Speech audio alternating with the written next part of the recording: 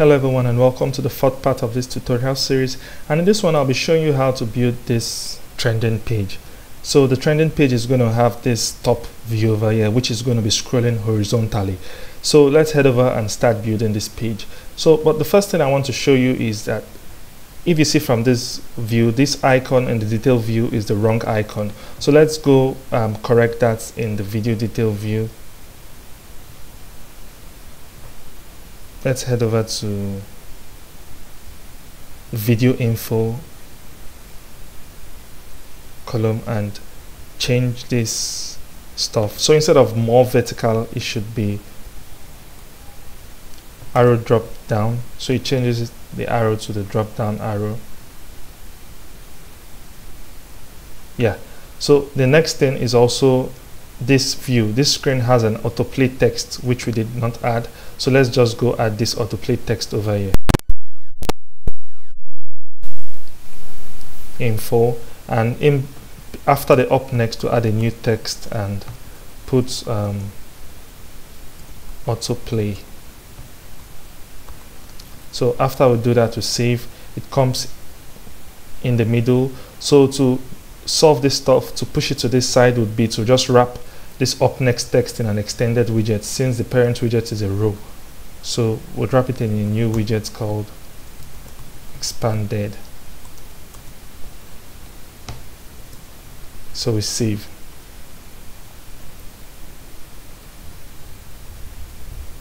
So it pushes it to the right.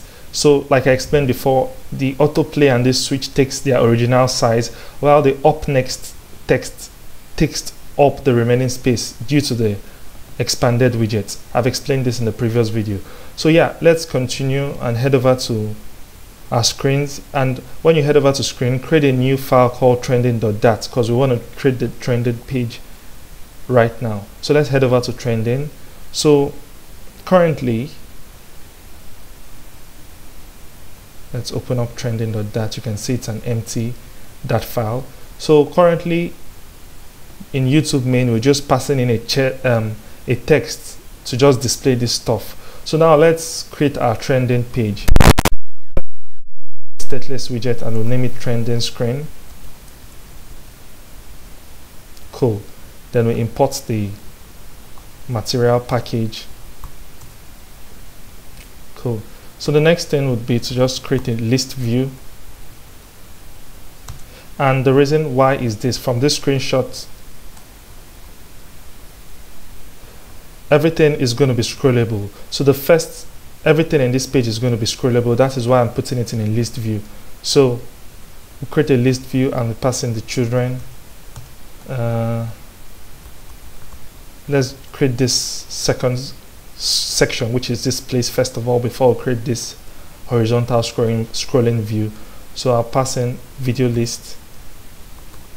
Then let's import the video list class. So we've imported that. Then we'll pass in the list data, and this list data is going to be YouTube data. So let's import that too. And we'll save. So to update this, let's head over to the home YouTube main.dat file and pass in the home screen here. So we'll replace the text with the new widgets we just created, trending screen, and we import it.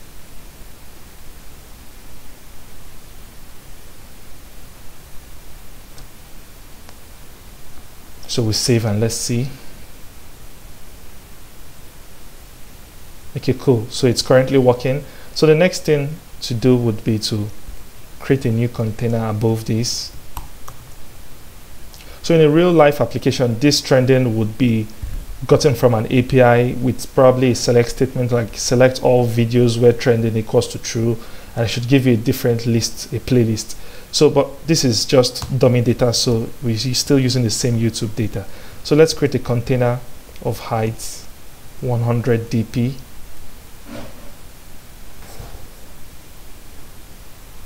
Cool. So we'll pass a child of text for now, and let's just to display. Cool, it's showing. So the next thing to do would be to create a list of button, and if you can see from this list of button is it's similar to this list of button here. So what I'll do would be to just copy and paste the code from the previous section. So we'll head over to video detail.dat and we scroll to the button column. So for now we are copying and pasting. I'll inform you on what to do on how to make this reusable. In fact, that is going to be an assignment for those of you watching. So I'll just copy and paste this first of all, and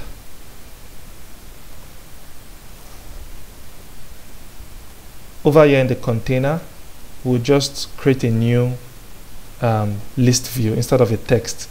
So we'll create list view, and the children would be build button column. So the first icon would be icons dot music notes, and the text would be music, I guess. Let's save that and see. So music, live, gaming, news, films. Okay, so we have this, so everything is working. So let's just duplicate this 5 times and change the next one to live TV. Next one should be gaming,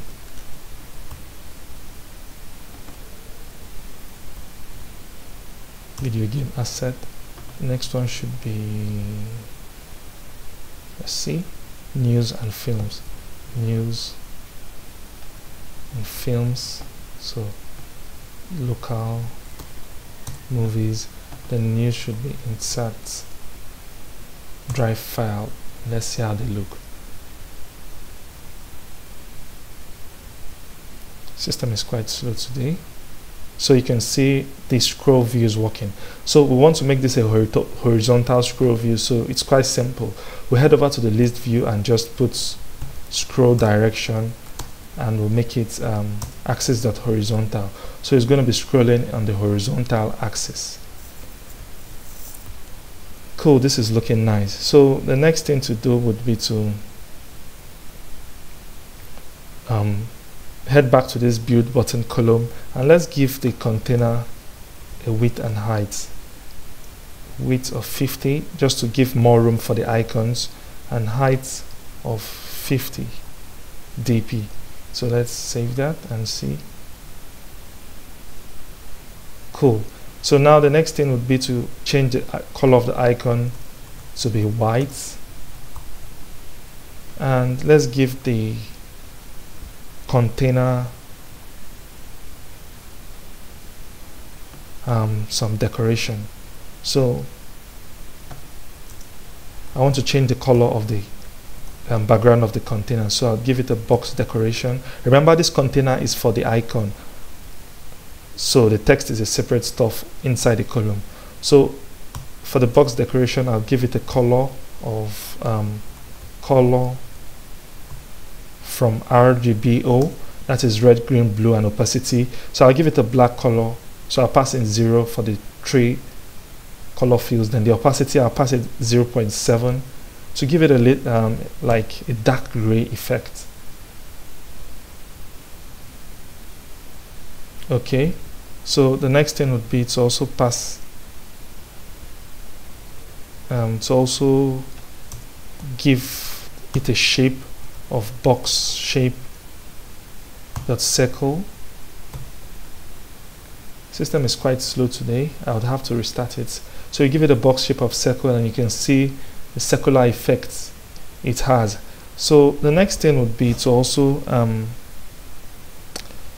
give the icon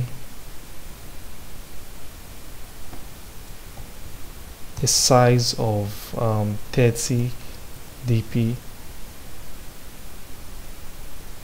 Cool. And we'll give this column, let's see, space evenly. Let's main axis alignment space evenly, and let's see how that looks. Okay, cool. And the next thing to do would be to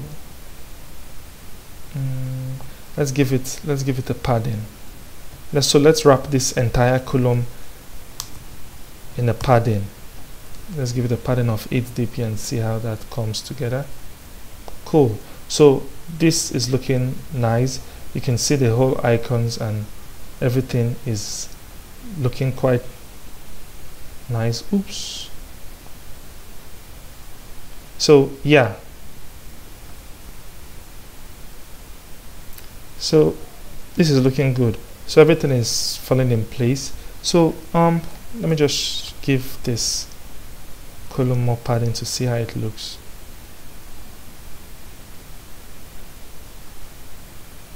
Let's check from this. No, I'll leave it as at 8.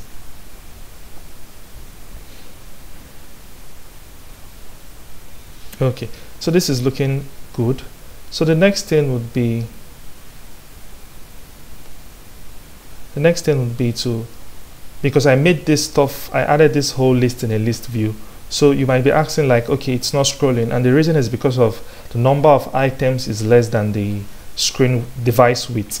So I could just demonstrate that by duplicating just 2 of them to show you that it's actually scrolling horizontally.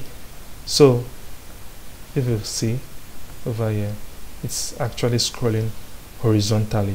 So I would delete that and leave it that way.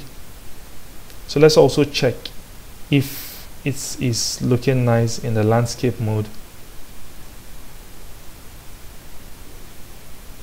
And you can see it's also looking nice in the landscape mode.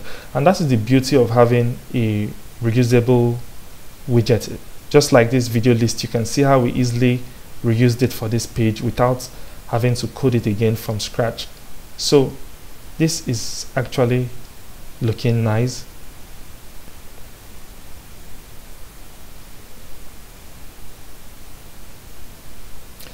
Okay, so okay, so the next thing I would want you guys to do would be to, if you use the YouTube application, you see that the trending screen and the subscription screen are quite similar. The only difference between the trending and the subscription screen is that the subscription screen doesn't use an icon, it uses an image, more of like a circular avatar. And you can also see the relationship between this trending, this top section that has an icon and a text, and also this section that has an icon and a text. So the assignment I would want you guys to try out would be to go create a new widget that would be able to create this stuff for you. So instead of having a build button column function like this, I want you guys to take the functionality into a separate widget, so that whenever you create a widget, probably you could name it button column or icon column or something, or icon text column or whatever, that you could just pass in the icon and the text, and it automatically lays it out for you in the column with a column design. And also you could also have a property like background color, and if you pass in a background color, it should also give a background color just like this. So I've taught you guys the basic concept, and I believe you guys would be able to just try it out to see if you can create a stateless widget, just like how we did for the video list widgets. You can see how we just use it and reuse it easily. Yeah, so you guys can have a column text or button text or icon text widgets or whatever you name it, and you could pass the icon, the text, and also the background color, and it will be able to like style it based on the constructor arguments you pass. So that would be an assignment for you guys. So you guys should just try it out, and probably I could take any one of you guys own I like and implement it here. But I don't think I'm going to implement the subscription page because it is similar with the trending page. So I think we've achieved what we wanted in this video. So thank you guys for watching, and I'll see you in the next one.